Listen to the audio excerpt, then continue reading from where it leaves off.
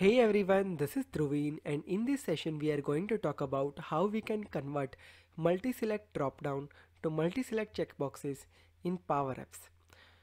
We all know that when we have SharePoint as a data source and if we have multi-select choice column available into our form, what happen here is whenever we add the form control or whenever we are customizing our form, it will show choice value as dropdown. But sometimes client's requirement is somewhat which is different. Client requires multi-select checkboxes instead of multi-select dropdown. So how can we achieve that functionality? I am going to demonstrate step-by-step procedure for the entire thing. So stay tuned throughout the entire video. So without wasting much time, let's get started with the development process.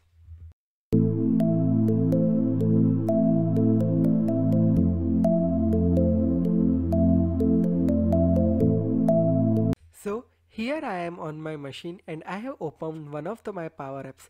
Here I have one SharePoint list where I have title and product category column. My product category column is a choice column and it has multiple checkboxes, multiple selection allowed. You can see that my column name is product category and I have 4 different choices here and I have selected allow multiple selections from here. So it will allow multi-select value from my drop down. Right now what I want to do here is I want to customize my Power Apps form, and what I want to do here is I want to make these choices as a checkboxes value. So let me show you how we can achieve this. This is the end outcome that we are going to perform. This is my Power Apps form, and as you can see that I have converted my product category to different checkboxes, and same way whenever we are editing any item from the list, it will automatically select those choices over here. So let me show you the procedure step by step over here. So here I have one of the blank list created here. Now first of all let me customize my Power Apps form. So I'm just clicking on customize forms from here. These are the basic steps that you all know, that how you can customize your out of the box list form. So this will create this out of the box form, but I need only 2 fields from my form. So I'm just removing some unwanted fields from here. So basically I just need title and product category, only these 2 columns over here. So I just removed all other fields from here. And here we can see that our product category is a multi-select choice column and it is showing as drop down. But instead of drop down, I wanted to make that field as a checkbox field. Now let me show you the procedure. So the first thing that we need to perform here is we just need to select this product category data card. So I just selected this data card here. Let me just increase its height a little bit, and now let me just add some checkboxes inside my data card. So I'm selected that data card already. Now unlock that data card first and let me just add checkboxes. For that, go to insert menu, go to input, and from here just select checkbox. So I'm selecting checkbox. I want to add 4 different checkbox over here. So I'm just adding the checkbox over here. 1, 2, 3 and 4. So I have added 4 different checkboxes here. So now let me just arrange that properly.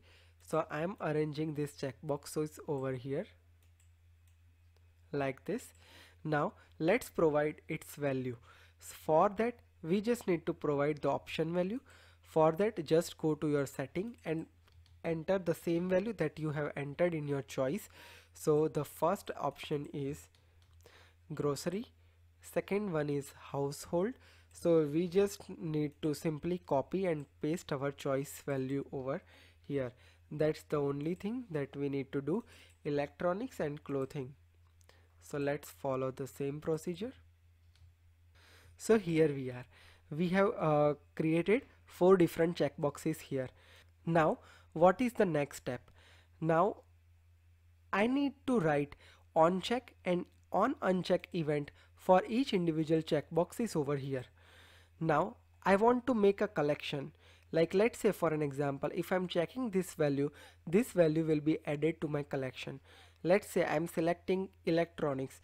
this particular value. So what it will do is it will check like if any other value selected from this all four checkboxes. If yes, it will append that value with that selected value, right? So we wanted to make that type of collection over here. So we just need to use some line of code on check and on uncheck event of all four checkboxes. So let me just show you which code do we need to add, and I'm going to provide that code as well, and I'm going to explain you how that code will work.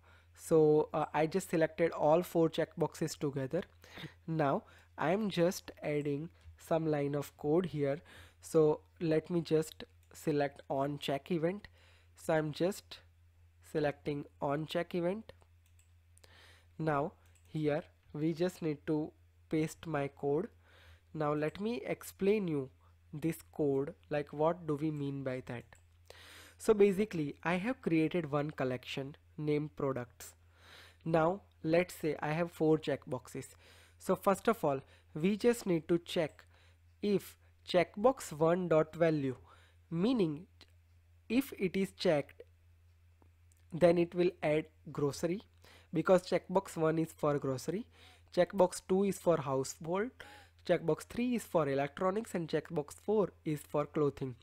So whenever we check any checkboxes from all of these four checkboxes, what it will do is it will add that entry to my products collection like this. Now the second statement.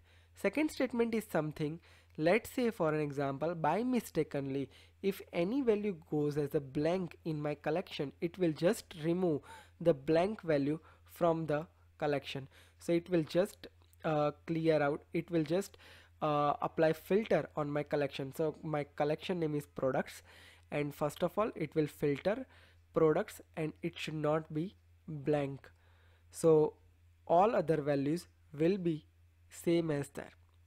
So basically I just need to add this code over here on check event. So hope this is clear for you now. So far you are good. Now the same code we need to add on uncheck event of the checkboxes as well.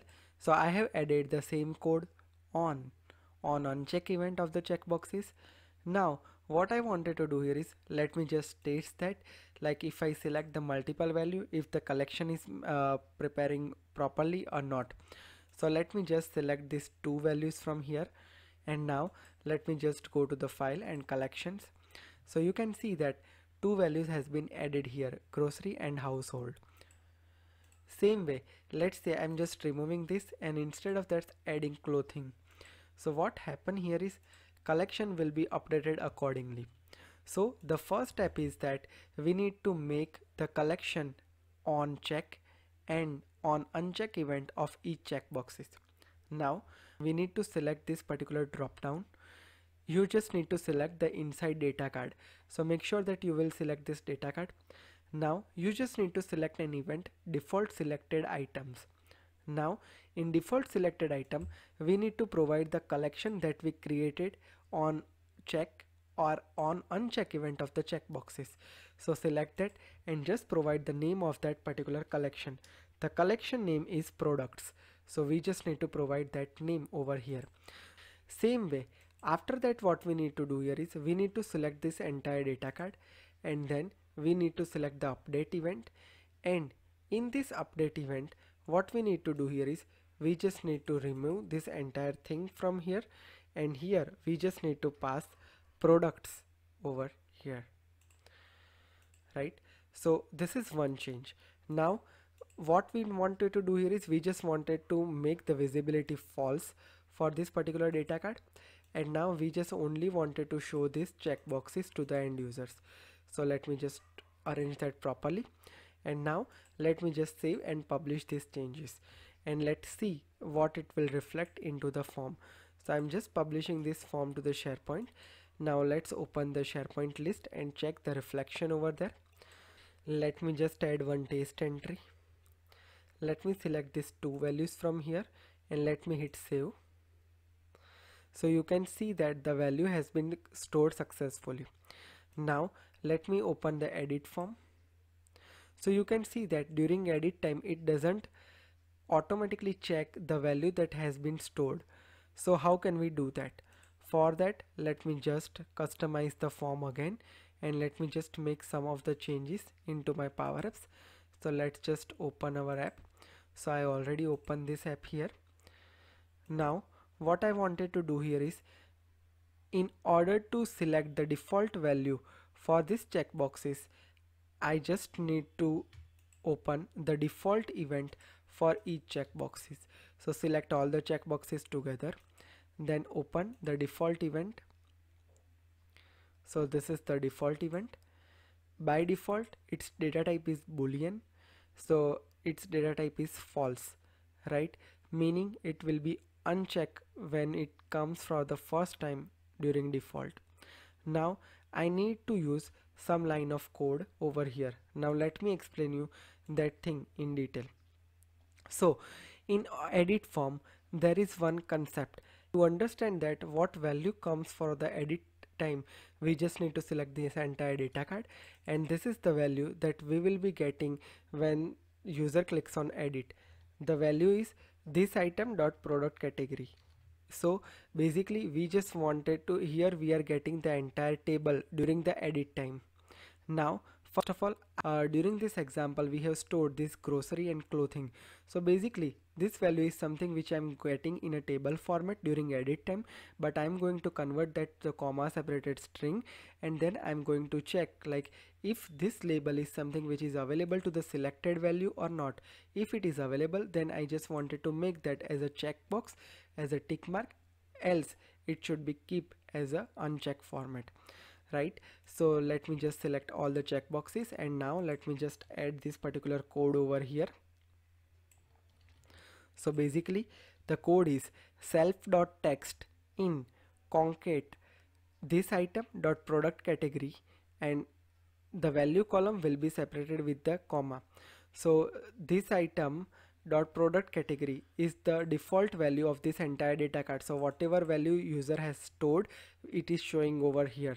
So the same value we are going to use to concatenate with comma. So self.text meaning the checkbox value. So self for grocery, self.text value is grocery. For electronics, self.text value is electronics. Self.text in concatenated string, the entire table that we have with comma. If the string is available, then it will be tick mark, otherwise untick. So we just need to add this line of code here. Now let's publish this and let's check this thing, and here we are. The stored value has been selected, auto populated in the edit form like this. So this is how we can convert our drop down to checkboxes easily with few lines of code. Hope this is clear for you now. And don't worry, I am going to provide this code file to my GitHub account. You can directly download the code file from there and practice more about that. If you have any question related to this topic, you can add your questions in the comment section. If you are for the first time to my channel, make sure you hit subscribe and press the bell notification to never miss any updates from my channel. Stay tuned with me on Facebook, LinkedIn, Twitter and podcast. If you wish to receive the daily notification from my channel, just click on this link. It will be redirecting you to the form. Fill the form and you will be receiving daily notification on your WhatsApp number. Also, I have launched one podcast channel. Just click on this link. It will redirect you to my podcast homepage. You can listen your favorite podcast on different podcast platforms like Apple Podcast, Google Podcast, Spotify and lots more. So stay tuned with me. Have a great day. Goodbye.